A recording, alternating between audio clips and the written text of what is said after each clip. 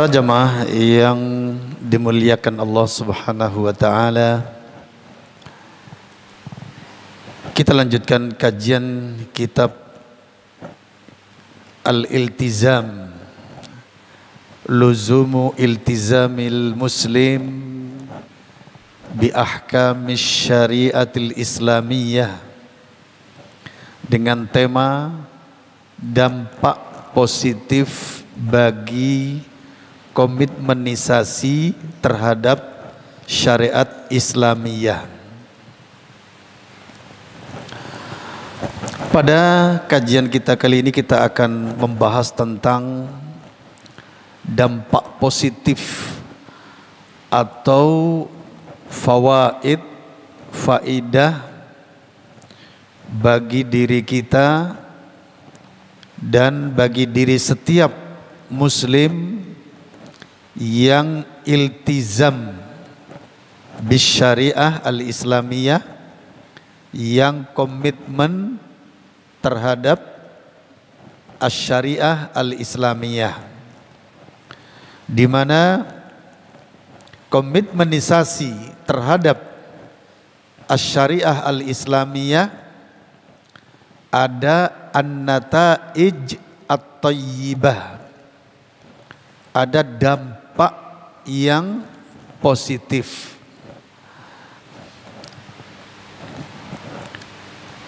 Kemudian wal atharus sayyiati, dan dampak negatif fit takhalli an dzalika, akan terjadi pada yang siapa saja yang meninggalkan komitmenisasi terhadap syariah al-Islamiyyah. Jadi di sini kita akan mempelajari bahwasanya Islam itu diturunkan oleh Allah Subhanahu wa taala sesuai dengan apa yang disyariatkan. Jadi agama Islam ini syariatnya atau hukum-hukumnya semuanya disyariatkan oleh Allah Subhanahu wa taala, lalu oleh Allah diwahyukan kepada nabinya Muhammad sallallahu alaihi wasallam. Tujuannya apa? Tujuannya agar manusia menjalani hidup di dunia ini senantiasa sejalan dengan tujuan penciptaannya, di mana tujuan penciptaan manusia sebagaimana yang sering kita baca, yaitu pada surah yang ke-51, surah Az-Zariyat ayat 56. Apa pernyataan Allah? Wa ma khalaqtul jinna wal insa illa liya'budun, yang artinya, dan tidaklah aku ciptakan jin dan manusia kecuali agar beribadah kepadaku. Inilah tujuan asasi diciptakannya manusia di muka bumi ini. Tujuan Allah menciptakan manusia sebagai khalifah fil ardh, penguasa di bumi, adalah agar manusia ini beribadah kepada Allah Subhanahu wa taala. Nah, karena itulah supaya manusia menjalani hidupnya di atas fitrahnya, maka Allah menciptakan syariah al-Islamiyyah, syariat Islam, supaya manusia menjalani kehidupannya sejalan dengan tujuan Allah, sejalan dengan apa yang dimaksud oleh Allah, sejalan dengan hikmah Allah menciptakan manusia itu,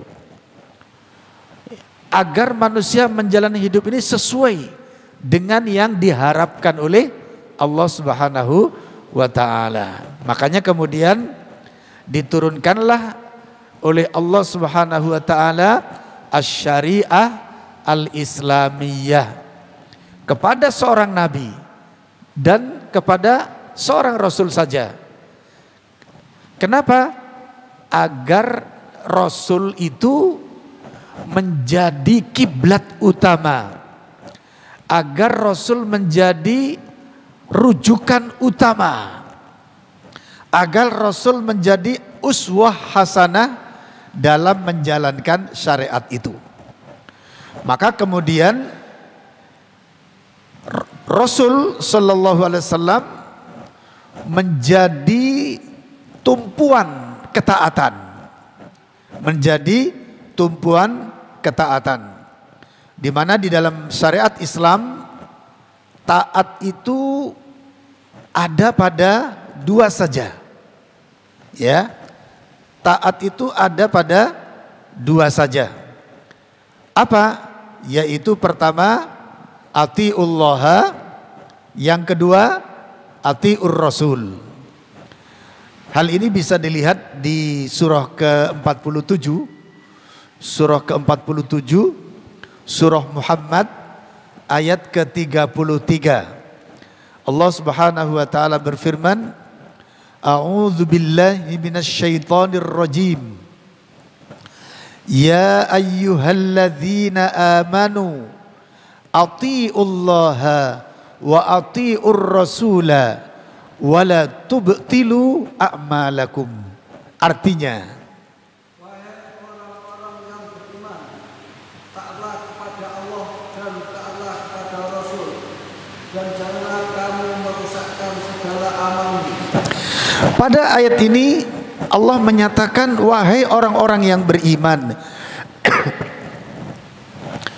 taatlah kalian semua kepada Allah dan taatlah kalian semua kepada Rasul, wala tubtilu a'malakum, dan janganlah kalian batalkan amal-amal kalian. Nah, pada ayat ini para jamaah, di dalam menjalankan syariatul Islamiyyah, taat itu ada pada dua, ya, ada pada dua orang saja. Nah, begitu. Yang pertama, atiullah, taat kepada Allah. Yang kedua, wa atiur rasul, dan taat kepada Rasul. Ini khusus dalam menjalankan asy-syariah al-Islamiyyah. Maka ketaatan kepada Allah bisa kita artikan yaitu kembali kepada Al-Quran. Wa atiur rasul, taat kepada Rasul, bisa kita artikan yaitu kembali kepada al-hadis atau kembali kepada sunnah Rasulullah sallallahu alaihi wasallam. Itulah ketaatan. Sebab kaidah taat sebagaimana yang disampaikan oleh Syekh Muhammad bin Shalih Al-Utsaimin di dalam syarah Salasatul Usul, beliau menyatakan at-ta'atu muwafaqatul murad, tarkan lil fi'lan lil ma'mur au tarkan lil mahdzur. Taat itu yaitu sesuainya dengan kehendak, baik itu dalam rangka menjalankan perintah atau dalam rangka menjauhi larangan. Itulah kaidah taat. At-ta'atu muwafaqatul murad. Taat itu adalah kesesuaiannya dengan kehendak. Fi'lan lil ma'mur, baik dalam menjalankan perintah, autarkan lil mahdzur, atau dalam menjauhi larangan. Inilah taat.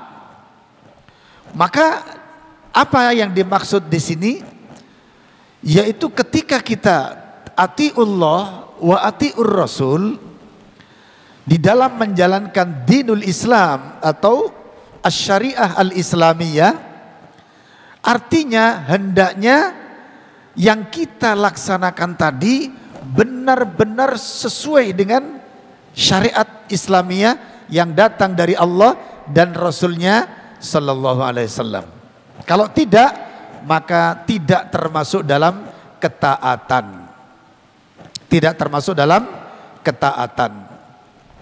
Karena itulah di dalam Islam, barang siapa yang komitmen kepada Al-Quran dan Sunnah, maka menjadilah dia ahlus sunnah, yakni orang yang berpegang teguh terhadap Quran dan Sunnah.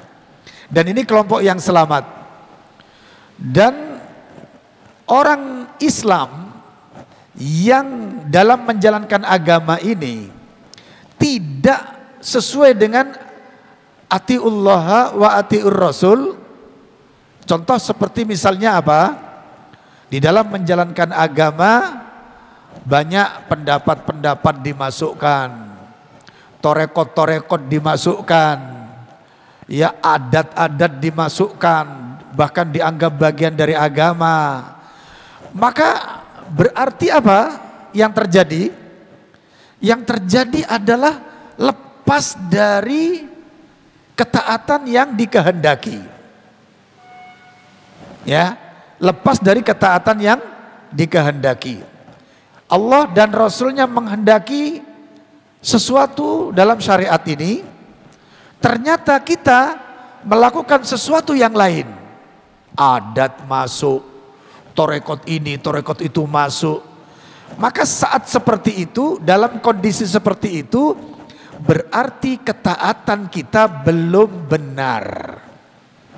Ketaatan kita belum benar, belum sesuai dengan yang dikehendaki oleh Allah dan Rasulnya Sallallahu Alaihi Wasallam. Maka kemudian jatuhlah umat Islam yang tidak sesuai dengan kehendak tadi, menjalankan agamanya tidak sesuai dengan syariat tadi, jatuhlah kepada ahlul bid'ah, golongan orang yang melakukan kebid'ahan di dalam agama. Jadi di dalam Islam ini para jamaah ada dua kelompok, ada dua golongan, dan itu pasti terjadi. Kayak 1 tambah 1 ada 2, sama dengan itu. Ya, hukum pasti sudah.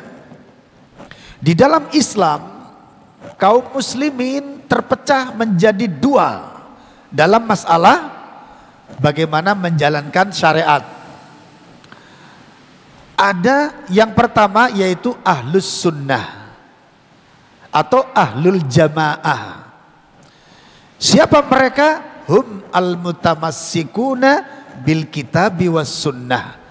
Mereka adalah orang-orang yang berpegang teguh kepada Al-Quran, yakni Alkitab, was sunnah dan as-sunnah, yakni al-hadis. Mereka berpegang teguh, makanya disebut ahlus sunnah. Kenapa? Senantiasa menjalankan agama ini di atas kebenaran, sesuai dengan kehendak Allah dan Rasulnya. Dan ini yang selamat. Semoga kita termasuk di antara mereka. Golongan yang kedua yaitu ahlul bid'ah. Golongan manusia yang muslim, ya, umat Islam yang dalam menjalankan agamanya menyimpang dari ketaatan, menyimpang dari apa yang dikehendaki oleh Allah dan Rasulnya Sallallahu Alaihi Wasallam. Karena itulah mereka menjadi ahlul bid'ah. Kelompok ahlul bid'ah ini dalam menjalankan agama sungguh luar biasa. Luar biasa. Ya, saya katakan luar biasa itu kenapa? Karena campurannya itu luar biasa. Mereka tidak lagi menjalani agama sesuai dengan keasliannya, melainkan agama itu dijalankan sesuai dengan selera golongannya, ya, sesuai dengan golongannya masing-masing. Makanya di dalam Al-Quran dilarang fanatisme golongan itu. Di sini letaknya. Masing-masing golongan mempunyai cara sendiri-sendiri. Cara berdoanya, cara wiridannya, cara sholat malamnya, sendiri-sendiri, beda-beda. Wallahi para jamaah, pernah di Malang Selatan, di Malang itu ada suatu golongan sholat malam itu sambil entah berapa rakaat, sambil mengadakan torekot sufi, muter-muter sambil mengatakan sur gitu. Artinya apa? Mereka mengadakan ritual tapi sambil mencari kekuatan. Lah ini kan sudah beda sudah. Ada yang puasa macam-macam, ya, puasa mutih, puasa apa itu? Merobot, macam-macam mereka, dan mereka lakukan itu. Wiritan macam apapun, sholawatan macam apapun, zikir macam apapun ada pada mereka. Mereka seakan tidak punya filter dalam menjalankan agama. Dan ini silahkan saja lihat ahlul bid'ah yang ada di masyarakat kita. Mereka muslim tapi tidak punya filter. Apa saja bisa masuk. Apalagi kalau tulisan Arab. Wah, ini pokoknya tulisan Arab masuk sudah. Nah ini tanpa berpikir apakah itu benar atau tidak. Padahal yang benar hanya apa saja di dalam Islam ini yang benar menurut Quran dan Sunnah Rasulullah Sallallahu Alaihi Wasallam. Itu saja yang benar. Nah inilah. Jadi ada ahlus sunnah, ada ahlul bid'ah. Ahlul bid'ah yaitu orang-orang yang senantiasa melakukan perkara-perkara baru di dalam agama. Perkara-perkara baru yang tidak ada dasar sunnahnya, tidak ada dasar dalil dari ayat Qur'annya, ya, dimasukkan dalam urusan agama. Jadi larangan berbuat bid'ah itu di mana? Larangan berbuat bid'ah yaitu di dalam agama. Kalau sudah agama, jangan berbuat bid'ah. Itu yang dimaksud. Tapi banyak masyarakat kita nggak sadar. Karena memang ahlul bid'ah itu selalu selalu menebar berita-berita yang hoax, selalu menyebar fitnah, selalu menyebarkan faham supaya masyarakat tidak menyalahkan kebid'ahan. Dan ini terjadi supaya masyarakat ini nggak menyalahkan bid'ah di dalam agama. Mereka bungkam, yang bungkam siapa? Ahlul bid'ah sendiri. Yang membungkam siapa? Ahlul bid'ah sendiri dengan trik-trik mereka. Dengan trik-trik mereka supaya masyarakat awam itu nggak tahu bid'ah itu apa. Pokoknya Pak Ustadz ngadakan selamatan, yaitu sunnah begitu. Ngadakan kupatan, wah sunnah gitu. Apalagi bakar menyan, wah itu sunnah begitu. Dan mereka berusaha agar masyarakat itu setuju dengan mereka. Dan mereka berusaha agar masyarakat awam benci terhadap siapa saja yang menyalahkan bid'ah, yang mendakwakan sunnah, jauhi bid'ah. Mereka berusaha kelompok yang mendakwahkan Quran dan sunnah supaya dibenci oleh masyarakat awam. Wallahi para jamaah, inilah yang terjadi. Macam-macam, mulai masyarakat diobok-obok, atau bahasa kita diobok-obok tidak apa kan? Dipengaruhi ya ini, diobok-obok ini ya. Dipengaruhi supaya benci dengan dakwah kepada Quran dan sunnah. Dengan cara, oh itu loh sok surga sendiri. Wah itu loh katanya bid'ah. Padahal bid'ah itu ada yang sayyi'ah, ada yang hasanah. Padahal bid'ah itu ada dua, yang dolalah sesat, yang hasanah yang baik kata mereka. Sehingga apa, masyarakat percaya padahal sayyi'ah dan bid'ah yang baik dan bid'ah yang tidak baik itu Imam Syafi'i lakukan untuk siapa? Untuk al-muhdatsat. Untuk al-muhdatsat, perkara-perkara baru, bukan urusan agama.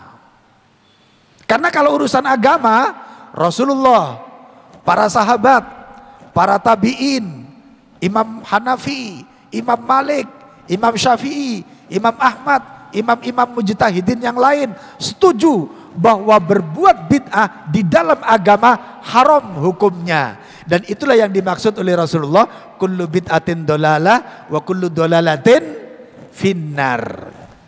Setiap yang sesat, setiap yang bid'ah itu sesat, dan setiap yang sesat itu di neraka. Artinya melakukan bid'ah di dalam agama. Agama ini milik Allah. Yang menciptakan agama ini Allah, yang mensempurnakan, yang menyempurnakan agama ini juga Allah sendiri.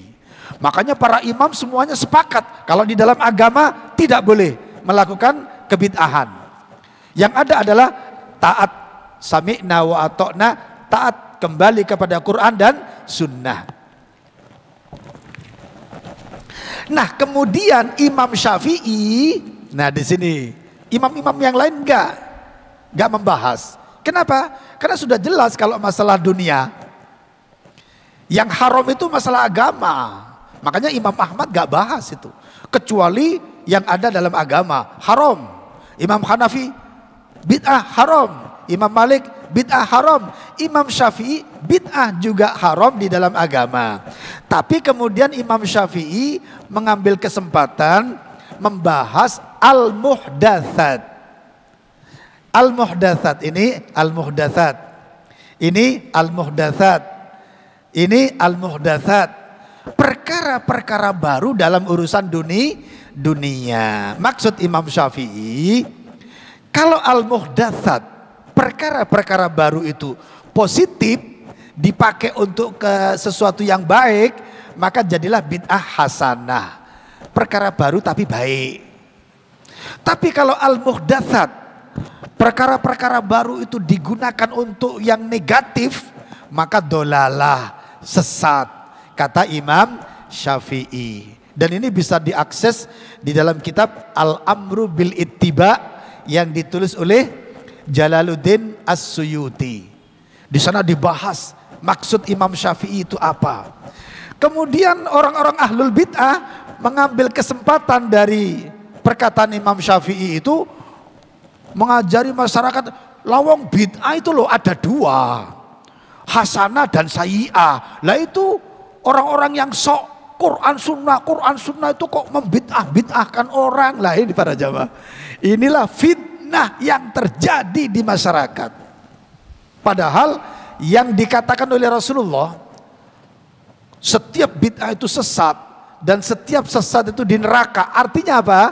Jangan berbuat bid'ah di dalam agama. Kenapa? Karena agama ini milik Allah. Yang menciptakan Allah, yang menyempurnakan juga Allah. Dan sudah sempurna. Manusia tinggal apa? Tinggal apa ini? Sami'na wa ata'na. Gak usah nambah, gak usah ngurangi. Islam ini sudah lengkap. Tinggal jalanin sesuai dengan kemampuan. Selesai. Gak usah ngarang-ngarang lagi, gak usah comot sana, comot sini. Bahkan sampai adat-adat kebiasaan masyarakat pun diagama-agamakan Islam. Ini kan apa namanya, melampaui batas. Ya ini para jamaah.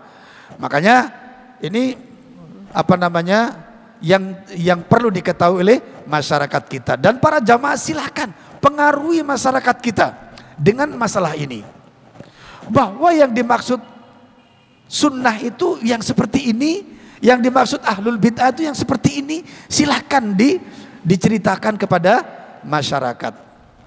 Baru-baru ini saja para jamaah, saya ada dakwah kepada seorang teman gitu ya, tapi lewat WA gitu ya.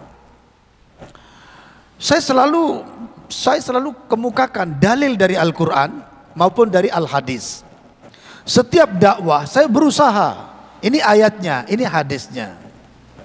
Lah apa kemudian teman saya ini tarekat sufinya agak kuat ya. Tarekat sufinya puasa saja setiap hari.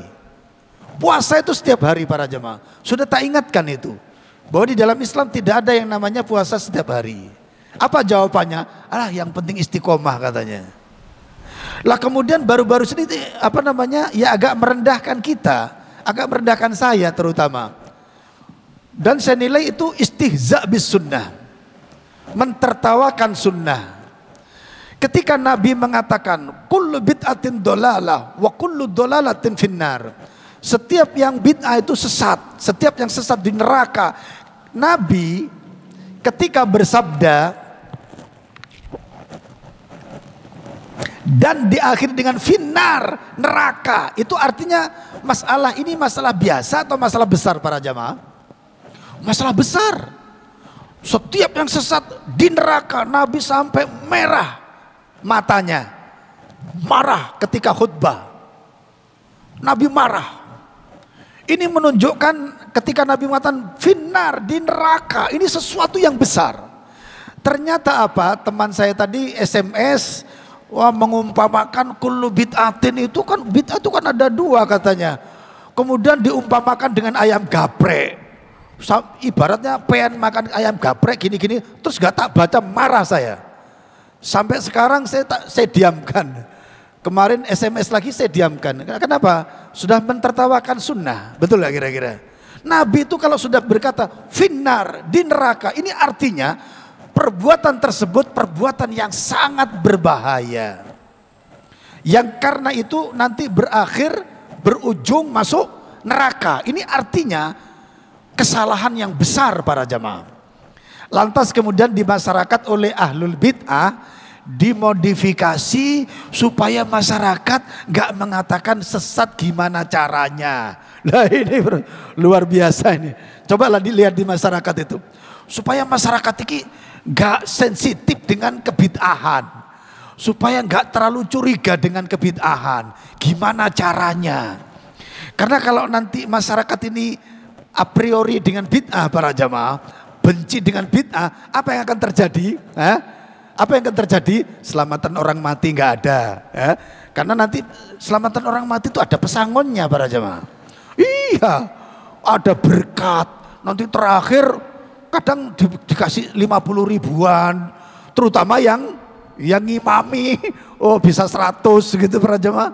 Loh, itu nanti ada nanti apa namanya? Hataman ini, hataman itu. Nanti juga ada bisnis tur wali songo. Loh itu kan bisnis akhirnya. Lah kalau masyarakat ini a priori dengan bid'ah, paham sunnah, benci bid'ah, kira-kira tur wali songonya laku atau enggak laku? Bangkrut, betul gak kira-kira? Bangkrut itu. Ya seperti yang terjadi di mana itu? Pernah terjadi di Mojokerto, bukan. Yang ada reok itu mana para jamaah? Yang ada reoknya itu mana? Ponorogo. Ini. Kita pernah punya, sampai sekarang masih ada ya, radio namanya Idza'atul Khair, siaran kebaikan. Kalau diterjemahkan begitu, Idza'ah itu kebaikan, siaran, khair kebaikan. Tapi memang studio itu dinamakan Idza'atul Khair. Nah ini nama itu. Lah kebetulan ada seorang ustadz yang mantan dari suatu golongan lah gitu ya.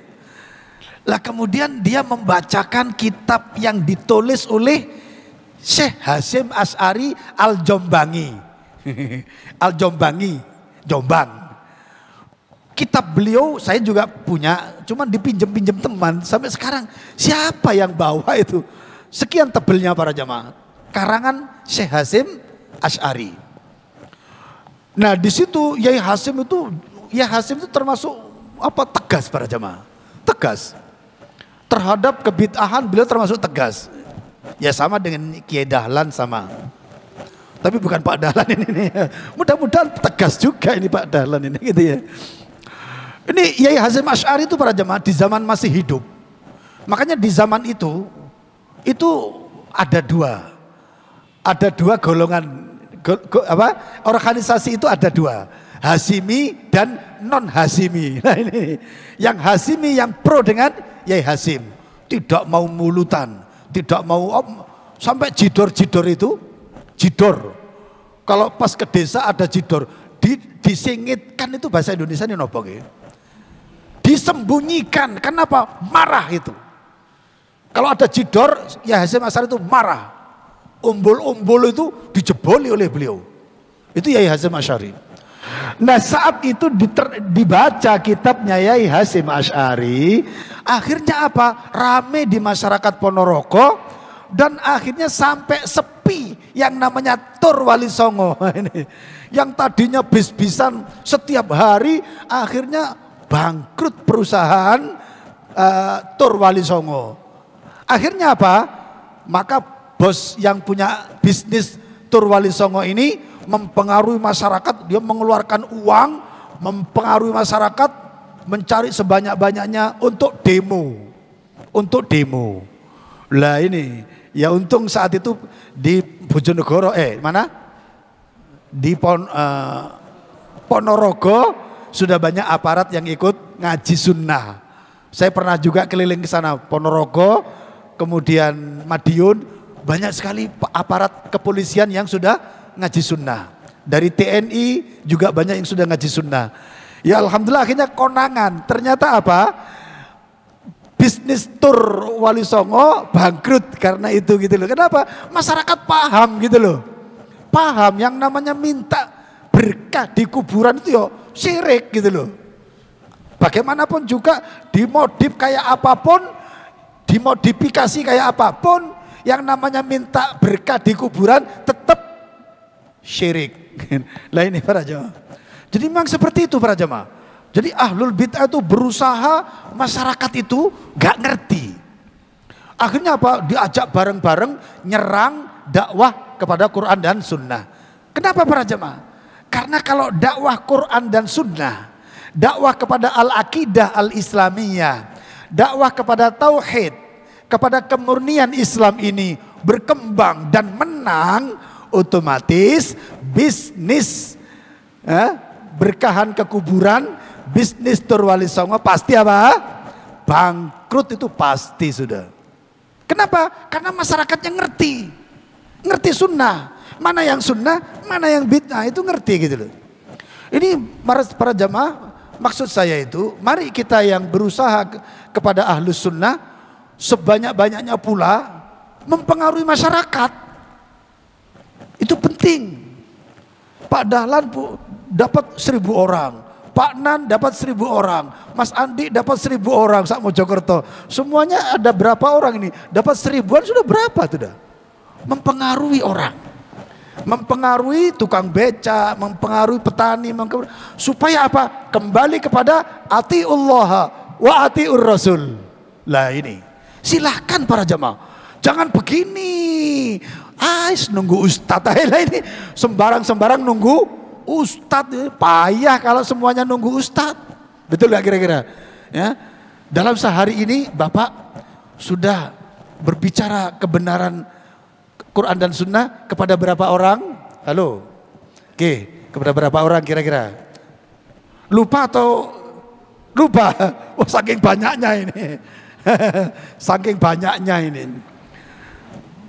Pak, jenengan sehari ini sudah cerita ajak-ajak kembali kepada Quran dan Sunnah sudah berapa ratus orang Pak?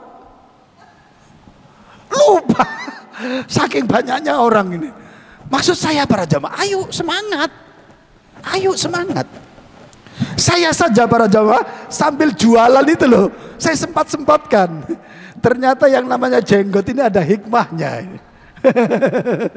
Ada hikmahnya para jamaah. Ada orang datang beli, Mas, jenggot sampean itu kenapa sih lo? Itu, wah kalau sudah begitu kesempatan, Pak. Ini sunnah Rasulullah Shallallahu Alaihi Wasallam.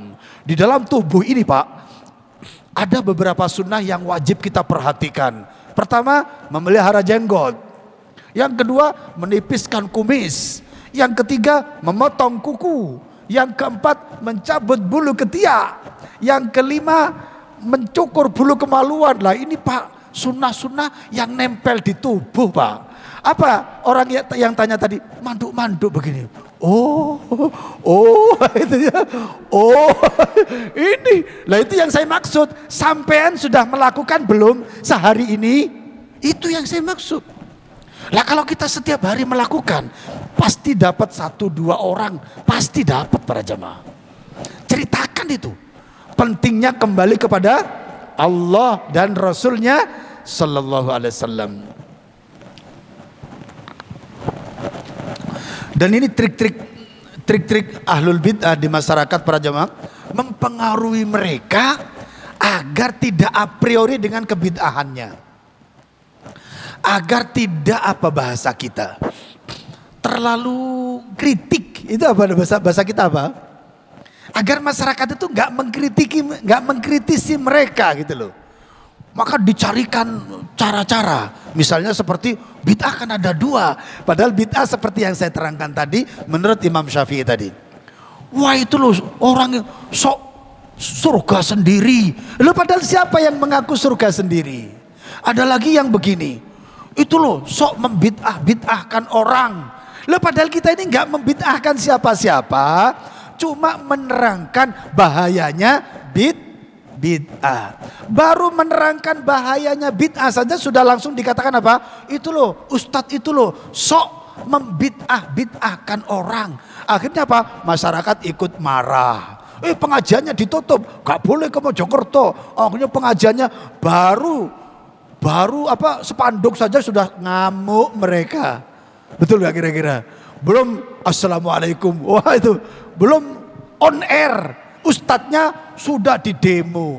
Siapa yang menyuruh? Ya ahlul bid'ah sendiri. Kenapa? Karena nanti kalau ustadz itu dibiarkan ngaji di Mojokerto, misalnya lo ya, orang Mojokerto akan paham Islam yang sebenarnya itu siapa, Muslim yang benar itu siapa, akan tahu. Kalau Muslim yang sebenarnya tahu, otomatis barang dagangan mereka, bisnis mereka akan mengalami bangkrut. Ya seperti di Ponorogo dulu tuh. Ujung-ujungnya para jamaah tiba-tiba saja ada orang demo, nggak dikenal. Begitu diusut, ternyata biang keladinya orang yang bisnis tur itu para jamaah. Kenapa? Bangkrut setelah adanya siaran radio Idzaatul Khair itu. Ini memang masyarakat kita para jamaah memang perlu adanya ilmu. Ya, perlu disebarkan. Silakan. Mungkin kedua orang tua kita, adik-adik kakak kita, paman-paman, tante-tante, misanan, sepupu-sepupu, itu dakwahi, jangan sampai tidak. Katakan bahwasanya kebenaran di dalam Islam hanya kembali kepada Quran dan Sunnah Rasulullah Sallallahu Alaihi Wasallam. Kemudian kita kembali kepada tema, bahwasanya tema ini mengarah kepada dampak positif bagi komitmenisasi terhadap syariat Islamiyah, dan juga dampak negatif bagi yang meninggalkan syariat Islamiyah. Di dalam kitab Luzumu Iltizamil Muslim bi Ahkamis Syariatil Islamiyah, yang di sana diterangkan,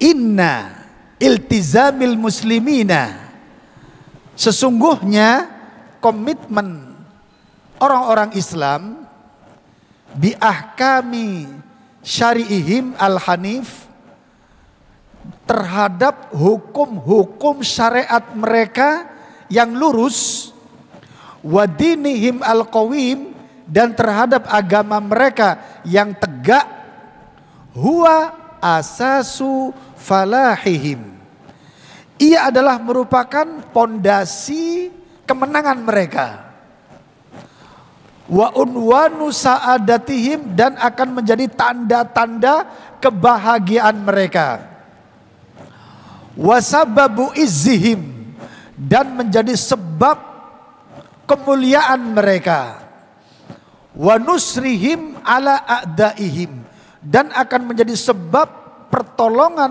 mereka, kemenangan mereka dalam menghadapi musuh-musuh agama mereka. Ini mari kita kenang dulu beberapa poin ini, bahwasanya kaum muslimin, ketika kaum muslimin komitmen terhadap hukum-hukum agama ini, terhadap syariat Islam yang tegak ini, maka ia akan menjadikan kaum muslimin mendapatkan kemenangan, mendapatkan kebahagiaan di dunia, mendapatkan kemuliaan di dunia, dan mendapatkan kemenangan dalam menghadapi musuh-musuhnya. Kapan? Ketika kaum muslimin benar-benar komitmen terhadap syariat agama Islam ini, terhadap syariat agamanya. Dan ini sebenarnya sudah difirmankan oleh Allah, silakan dipersiapkan. Sudah difirmankan oleh Allah di dalam surah Al-Anfal. Surah Al-Anfal surat keberapa para jamaah? Surah Al-Anfal surah ke-8 ayat 73. Silakan qori'nya dibuka. Di mana Allah Subhanahu wa taala berfirman, A'udzu billahi minasy syaithanir rajim. Walladzina kafaru ba'duhum awliya'u ba'd illa taf'aluhu takun fitnatun fil ard fil ardi wa fasadun kabir. Artinya, dan orang-orang yang kafir, sebagian mereka melindungi sebagian yang lain.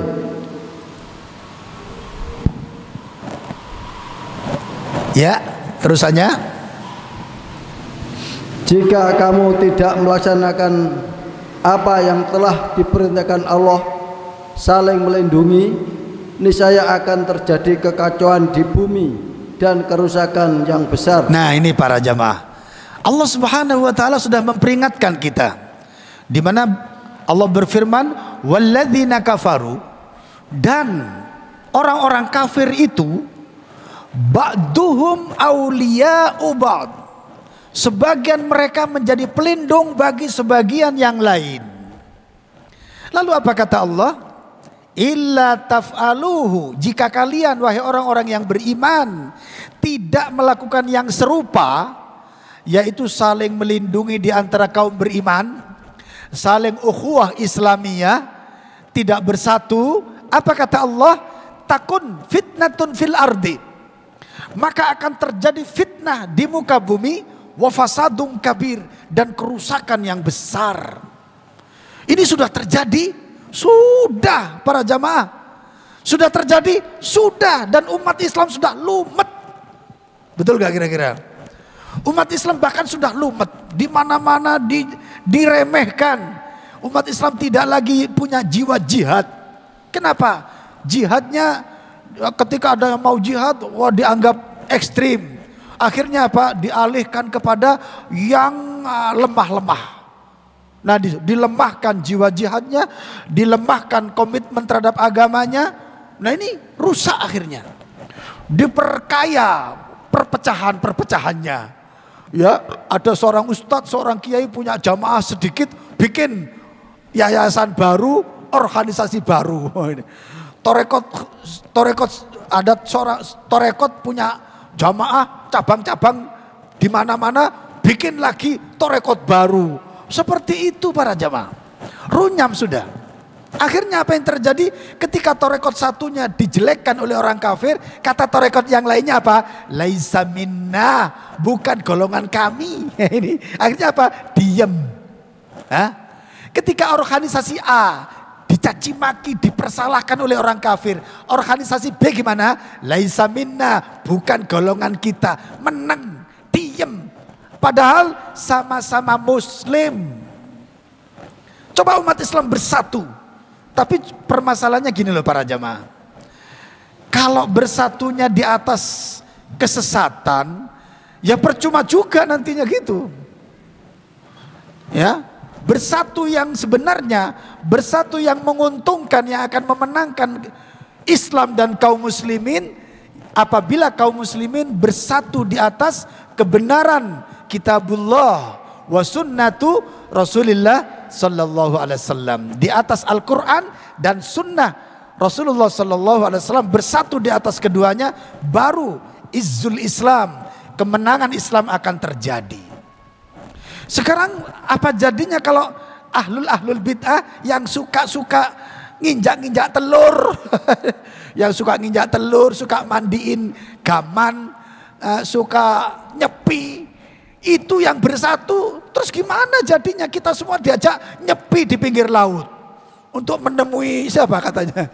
Nyi Loro Kidul. Kan sesat akhirnya. Ini repot juga para jemaah. Makanya pertama apa? Dakwah kepada Quran dan Sunnah ini mari kita tegakkan. Saya yakin jamaah yang ada ini berapa ratus orang yang hadir ini ya. Ribuan ini namanya. Tapi saya lihat belum pernah satu orang pun yang ngajak-ngajak tetangganya. Ayo melok ngaji. Halo? Sudah ada belum? Ngajak tetangga, teman dekat. Ayo bro ngaji bro. Gitu. Ada belum? Belum? Belum kan? Ya, mari kita lakukan. Ada berapa tukang becak disewakan mobil, ayo ngaji. Lah seperti itu para jamaah. Supaya apa? Supaya pemahaman terhadap keislaman yang asli dari Quran dan Sunnah ini benar-benar dipahami oleh banyak kaum muslimin. Sudah masuk adzan ya. Monggo diadzani dulu. Kita lanjutkan dulu para jamaah. Bahwasanya iltizam, al-iltizam itu artinya komitmen terhadap syariah al-Islamiyyah adalah merupakan asasul falah, pondasi kemenangan, wa unwanus sa'adah, dan menjadi tanda-tanda kebahagiaan, wasababul izzi, dan akan menjadi sebab datangnya kehormatan. Al-izzu itu artinya kehormatan. Wa nusri dan pertolongan ala a'daihim, dalam mengalahkan musuh-musuh. Ya. Islam ini apakah ada musuhnya? Apakah Islam ini punya musuh para jamaah? Halo? Musuhnya apa? Islam ini musuhnya kafir. Islam musuhnya apa? Kafir. Semua unsur kekafiran adalah musuh bagi Islam. Berapa kekafiran di muka bumi ini? Berapa para jamaah jumlahnya? Banyak. Tuhan mereka berbeda-beda. Ada yang nyembah Fir'aun di zaman Nabi Musa. Ada yang menyembah Yesus, orang Kristen. Ada yang menyembah Buddha. Ada yang menyembah, kalau di Indonesia ini banyak itu, nyembah danyangan, nyembah kuburan tua, nyembah kuburan Wali Songo, nyembah keris. Banyak itu. Tuhan-Tuhan mereka itu beda-beda, tapi mereka satu dalam ideologi, yaitu kafir. Musuhnya apa? Islam. Makanya di dalam surah Al-Anfal ayat 73 tadi, Allah memperingatkan kepada kita bahwasanya orang-orang kafir itu meskipun ideologinya beda-beda, Tuhannya pun beda-beda, tapi mereka saling melindungi, saling merapat dalam rangka apa? Menghadapi iman, menghadapi agama iman, menghadapi agama Islam dan kaum muslimin. Ini musuhnya para jamaah. Lah terus gimana kaum muslimin Kaum muslimin dalam masalah ini harus benar-benar menghadapi mereka. Kaum muslimin semuanya harus menghadapi musuh-musuh ini. Supaya apa? Supaya selamat di dunia dan selamat pula di akhirat nanti. Kenapa? Karena kalau musuh-musuh dari kafir ini tidak dihadapi, maka kita akan kena kekafiran mereka. Nah, yang namanya menghadapi musuh-musuh Islam, apakah harus dengan perang, pakai tank, tembak-tembakan? Tidak harus para jamaah. Termasuk umat Islam, yaitu merapatkan barisan ukhuwah Islamiyyahnya dan mengikis habis fanatisme golongan. Yang ada isyhadu bi anni muslim, saksikan bahwa kami adalah muslim. Nah, begitu. Kemudian para jamaah, kaum muslimin benar-benar menguatkan pemahaman agamanya. Karena ketika kaum muslimin bagus pemahaman agamanya, itu sama artinya telah menghadapi musuh-musuh itu. Karena musuh-musuh kafir ini, ketika kaum muslimin sendiri agamanya bagus, maka mereka akan terkalahkan dengan sendirinya. Akhirnya apa? Perusahaan sate babi nggak laku. Halo, betul nggak kira-kira? Kenapa? Karena kaum muslimin paham agamanya. Perusahaan bir gak laku. Kenapa? Kaum muslimin paham agamanya. Perusahaan bisnis riba gak berhasil. Kenapa? Kaum muslimin paham agamanya. Kaum muslimin paham agamanya dengan baik dan benar, itu saja. Itu artinya sudah menghadapi musuh-musuhnya. Ya, merapatkan ukhuwah Islamiyyah. Kemudian pemahaman keislamannya benar-benar ditingkatkan. Nah ini, kemudian ilmu-ilmu pengetahuan yang lainnya juga umat Islam berusaha untuk mencapai tingkat atas. Tidak harus perang para jamaah. Perang sampai tembak-tembakan itu kapan terjadi? Ketika mereka menyerang kita saja. Ketika ada serangan barulah ada pembalasan. Itulah dalam Islam. Islam tidak mengajarkan kita ini mencari musuh. Tidak. Islam itu menyuruh kepada kaum muslimin agar menyebar kedamaian. Silakan perhatikan ayat-ayat Quran. Silakan seluruh ayat-ayat Quran perhatikan. Kemana tujuan Al-Quran membawa kita? Kepada kedamaian.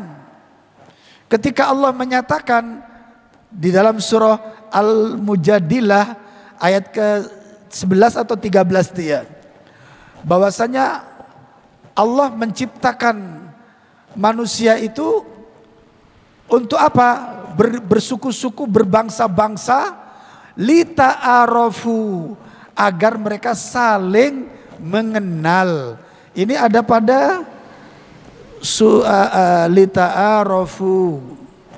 Silakan pada surah Al-Hujurat ayat 13. Pada surah Al-Hujurat ayat 13. Silakan dibaca artinya.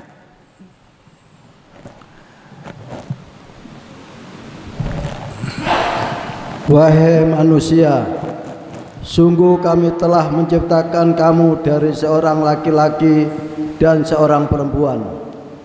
Kemudian kami jadikan kamu berbangsa-bangsa dan bersuku-suku agar kamu saling mengenal. Sungguh yang paling mulia di antara kamu di sisi Allah ialah orang yang paling bertakwa. Sungguh Allah Maha mengetahui, Maha teliti. Ini baru satu ayat para jamaah, di mana Allah menyatakan, wahai manusia, sesungguhnya kami menciptakan kalian terdiri dari laki-laki dan perempuan, dan kami jadikan kalian bersuku-suku dan berkabilah-kabilah. Apa ternyata tujuannya?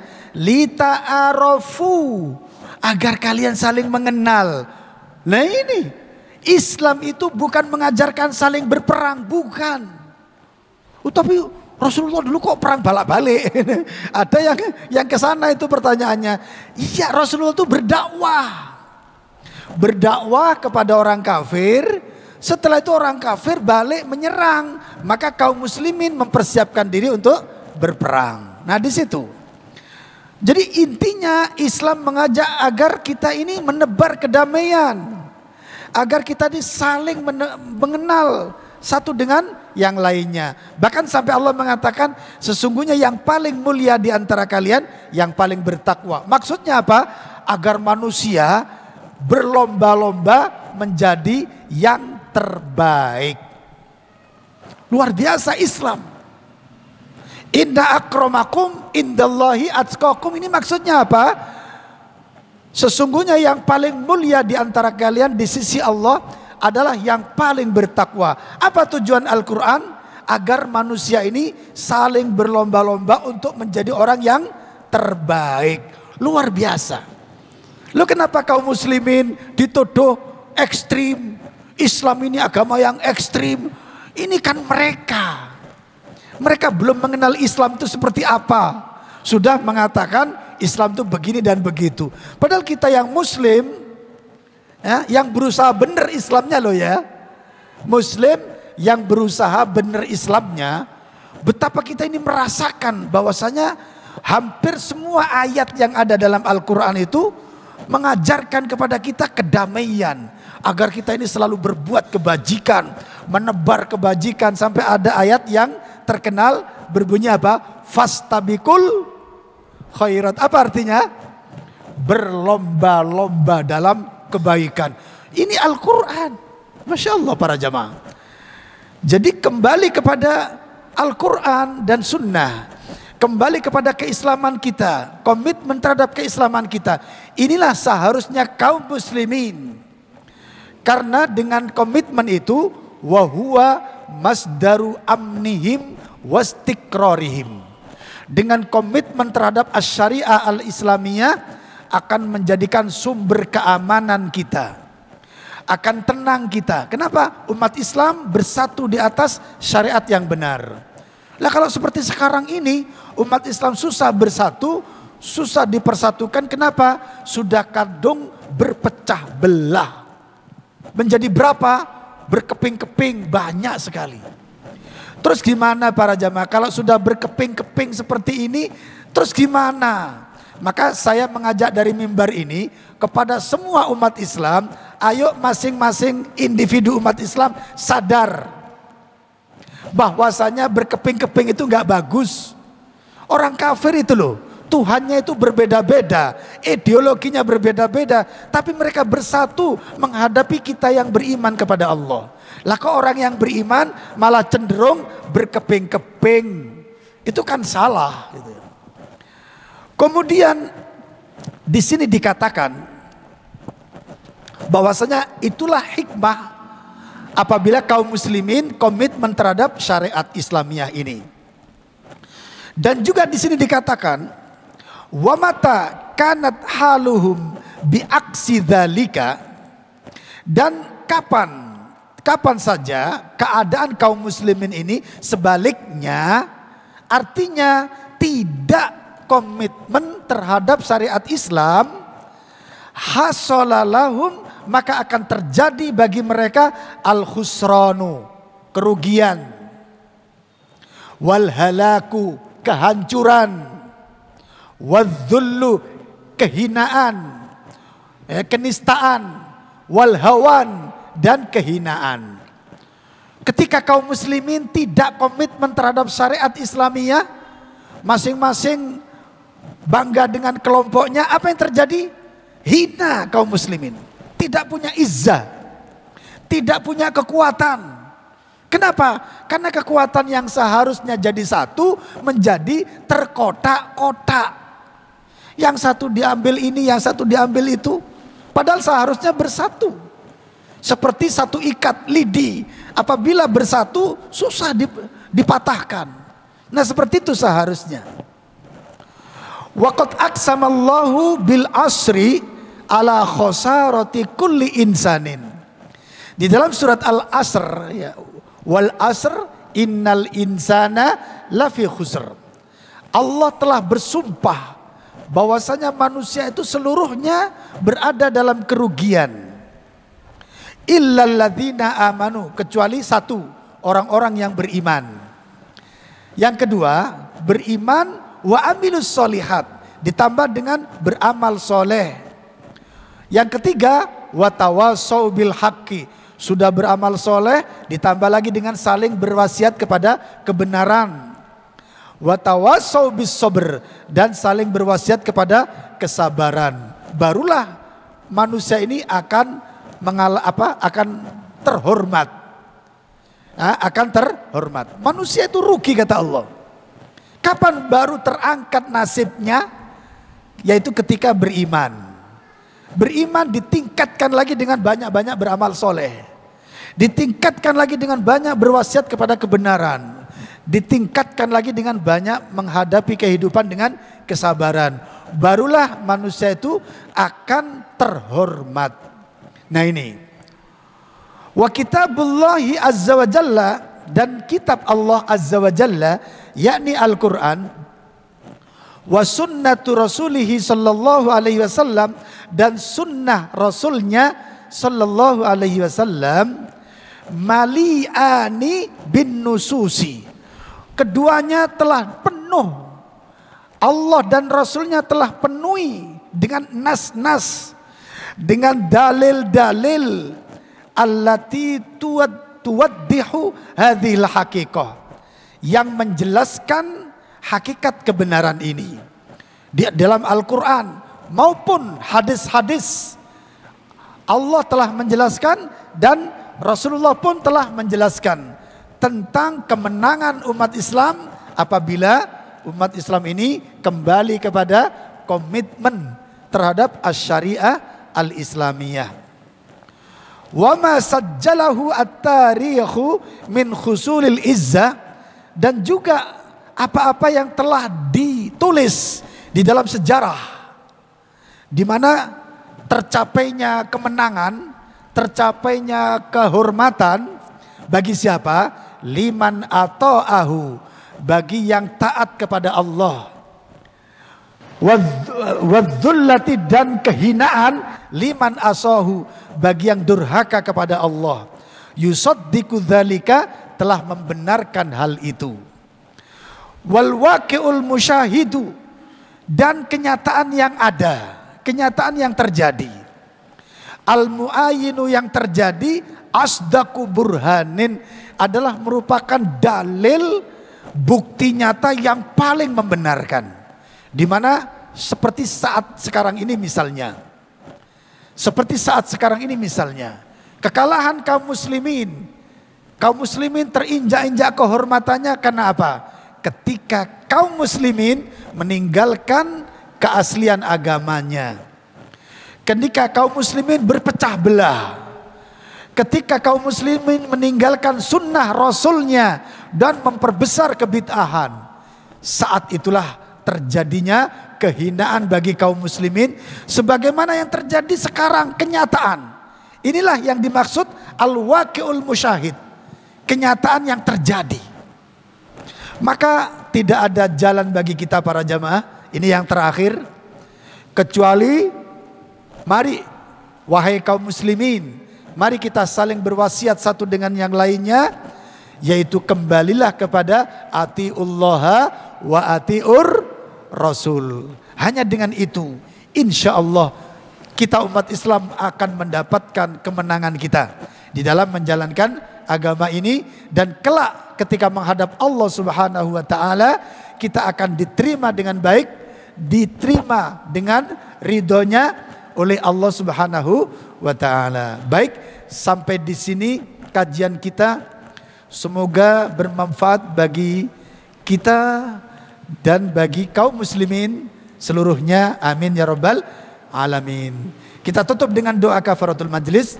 Subhanakallahumma wa bihamdika asyhadu an la ilaha illa anta astaghfiruka wa atubu ilaik. Assalamualaikum warahmatullahi wabarakatuh.